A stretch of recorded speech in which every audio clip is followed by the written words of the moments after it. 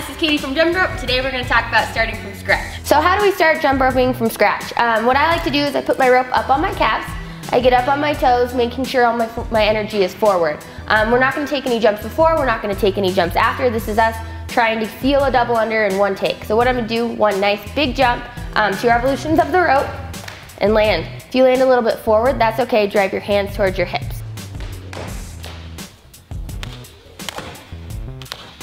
We like to start from scratch because sometimes our preparatory jumps and our after jumps actually affect our double under. If they're fast and crazy, our double under is fast and crazy. So I want you to think about this starting from scratch as a way to set your body up in the proper foundation without having to worry about jumping before or after.